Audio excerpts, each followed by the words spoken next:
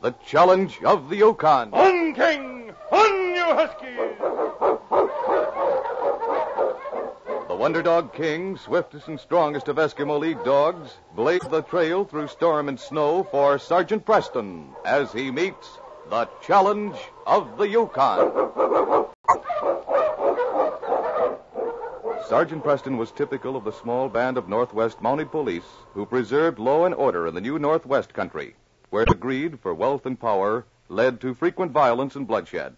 But in spite of the odds against them, Sergeant Preston and his Wonder Dog King met that challenge, and justice ruled triumphant.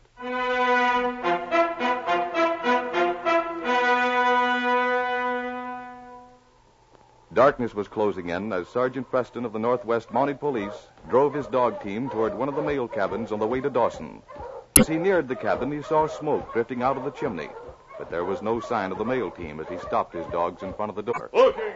Hi, huskies! Here, King. Go on, fella. Who is it? How are you, Jim? Well, Sergeant, glad to see you. Thought for a minute you was Abe with the mail. Abe's just about due here, isn't he? When I saw the smoke from your cabin, I thought I'd find him here. Is that the mail team, Sergeant? Guess I'd better put on some more beans for Abe. It's a team, all right, but Abe isn't with it. Those dogs are coming in alone. Whoa! Hi, you huskies! That's funny. Something must have happened to Abe. Yes, and something's happened to the mail. Abe's been robbed. Robbed? Look at this sled. All the lashings off. Well, I'll feed those dogs of mine in harness, and we'd better find Abe. Ain't we going to eat our supper? Our supper can wait, Jim. We're leaving right away.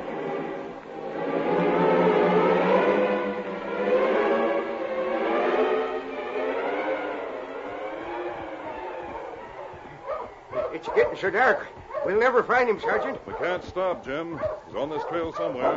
King found something. Whoa! Whoa, you huskies! You think it's Abe? I hope so. What is it, King? It's Abe, all right. Is he dead? He's been shot. He's not dead, though. Help me. We better get him back to the cabin right away.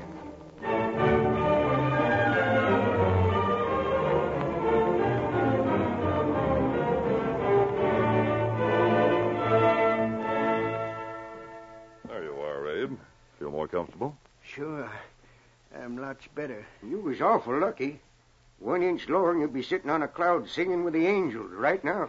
I guess they thought they'd kill me. Did you get a look at the men who shot you? Got a good look at one of them, the one who drilled me. Uh-huh. He was short, about 5 feet 2 or 4. Some black hair showed under his Parka hood, and he had black eyes.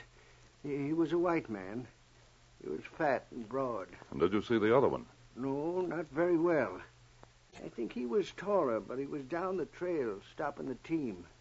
The fat one shot so fast I didn't know what hit me. Just stepped right out from behind a rock right in front of me. A dirty skunk. Not even giving you a chance to protect yourself.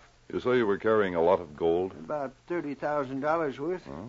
It's government money. It was in government mail sacks. And they stole every bit of it. I'll start at dawn and see if I can pick up the trail. Slim, you wire the description of that man to headquarters at Dawson as soon as you can.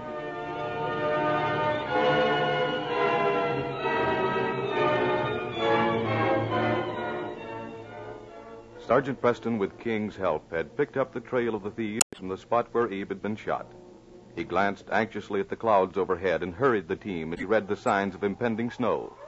The trail, winding around the side of a mountain, was a difficult one. And as the dog team rounded a curve, the Mountie halted them, and with King at its side, peered over the edge of the trail. There's just a chance that we can see them from here, fella, before it begins to snow.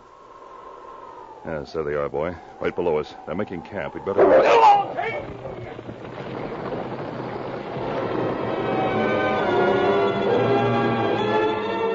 Suddenly, the rock on which the Mountie was kneeling gave way, and man and dog plunged headlong down the side of the steep mountain.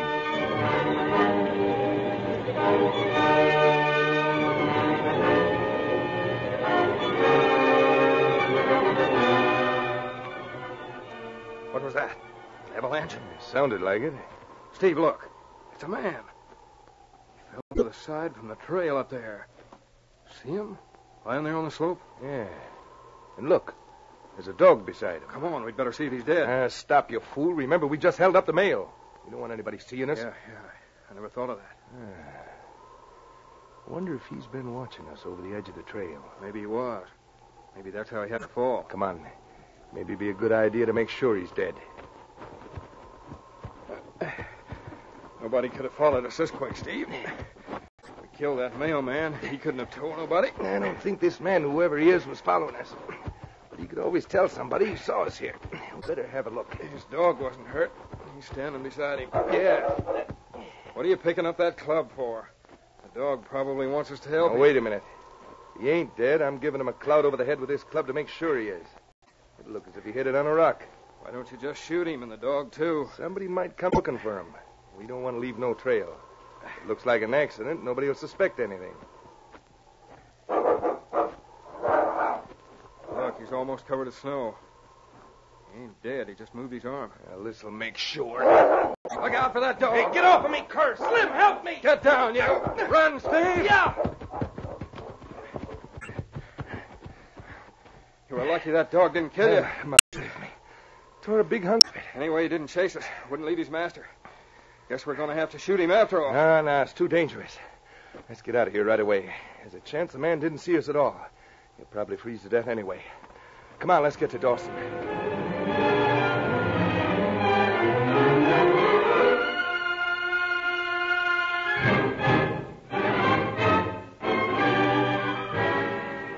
When Sergeant Preston opened his eyes, he found King lying close beside him. The great dog whined anxiously and got to his feet as he felt his master move. King. King, old fellow, what happened? Oh, my head. Gotta get out of here. Oh, guess I twisted my ankle. No bone's broken. What's that, boy? Bring it here, King. There beside you. Give it to me. Oh, that's funny. A piece of fur from a Parka or something. And the snow's all disturbed around here. Someone must have... Quiet, boy. Yes, a little. Yes. Can you bring it down the trail for me? Thanks, and hurry. Well, fella, that's a break. The men we're after have gone, but if we ever catch up with them, I think you'll know one of them, the one who wore this parka.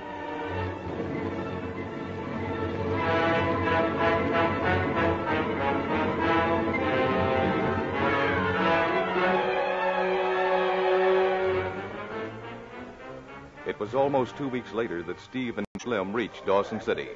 Steve waited for Slim in the Gold Horseshoe Bar. He spoke to no one until Slim entered. Did you get the money, Slim? Yeah.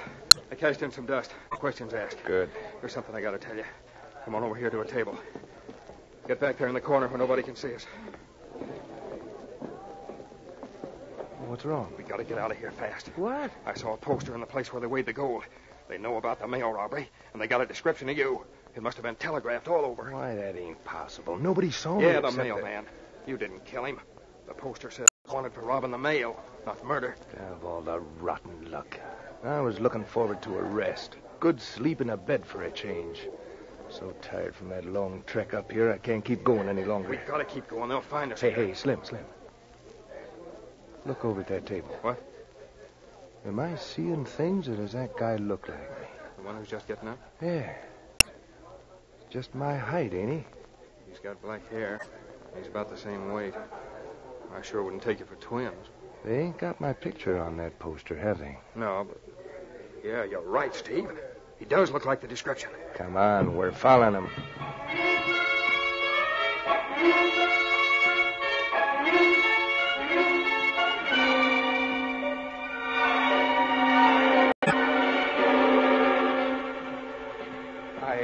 Sorry, my cabin, she's so falling down. Did you just come to Dawson?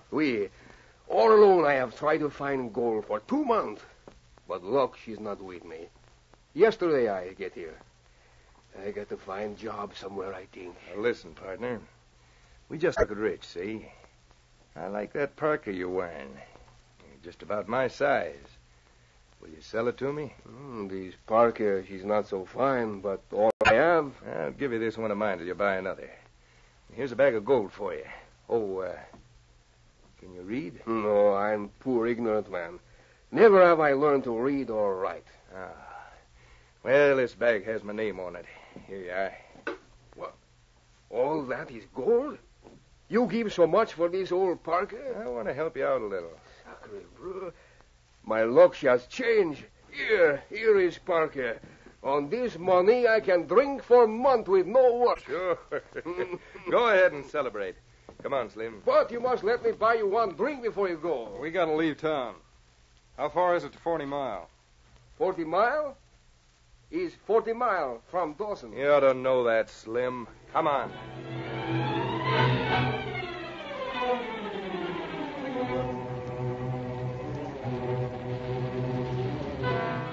It was 2 days later that Sergeant Preston talked to the inspector at the headquarters of the Northwest Mounted Police in Dawson. Yes, Sergeant. He's your man, all right. He's a crazy French-Canadian. Went on a big spree with part of the money. We found almost $1,000 worth of nuggets on him in a government mail bag. Yes, he is the man, sir. This piece of fur that King tore off his parka matches perfectly. Do you mind if I talk to him? No, I want you to see him. He's right back here. We haven't found the rest of the money yet, and you'll have to sweat it out of him some way. Here he is. Sergeant, you should have let King go in there. He'll tear him apart. Hello, you nice dog. Maybe you would believe Andre, no? Why, he's petting King. Why shouldn't I pet him? He's only one his friend to poor Andre. You're a nice dog. Better than men. I can't understand it. What's the matter, Sergeant? Well, this can't be the man, Inspector. Surely you're not serious, Sergeant. Just because your dog happens to like a thief, you can't say that he's not guilty. You said yourself that the torn place in his parka matched the fur your dog tore from it. That's why I think Andre is innocent. Are so kind. That parka, she is not mine with a hole in it. What's that? You were wearing it when we arrested you? That man, he gave it to me. Oh, he's making that up, Sergeant. He didn't tell us that before. No, me, I am so scared I don't think to tell you that. Inspector, maybe this doesn't make sense to you, but I believe Andre. Andre, do you know where those men went? They say something about 40 Mile. Yes, they'd head for the border, of course. Inspector, if I guarantee to bring Andre back here, will you let me take him to 40 Mile with me? Well, I think this man is guilty, Sergeant. This wild story of his doesn't make sense at all. Due to your excellent record, I'm going to let you have your way. Watch him. Thank you, sir. Come on, Andre. We're leaving for 40 Mile at once, and we're traveling fast.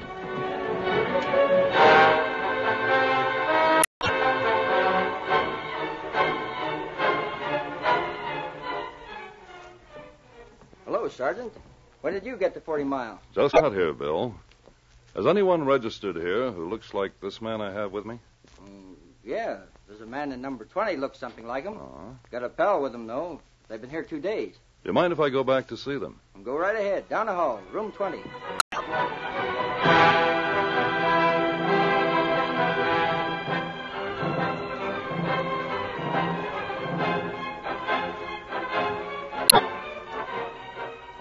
Steve, we got to get going, I tell you. We've been here 2 days, and you ain't done nothing but sleep. There ain't no rush. They probably arrested Frenchy by this time. It's the first good bet I've been in. Hey, what the who's that? Back, fella. There he is. There are men we look for. Hey, what is this? Why are you breaking in here? We're under arrest for robbing the mail. What? Why, you can't prove anything. No. The mailman you shot is waiting to identify you. Andre here has identified you, and my dog remembers you. You're lucky I had him on leash. Yes, old fella. If it hadn't been for you, an innocent man might have been punished. Watch them, boy.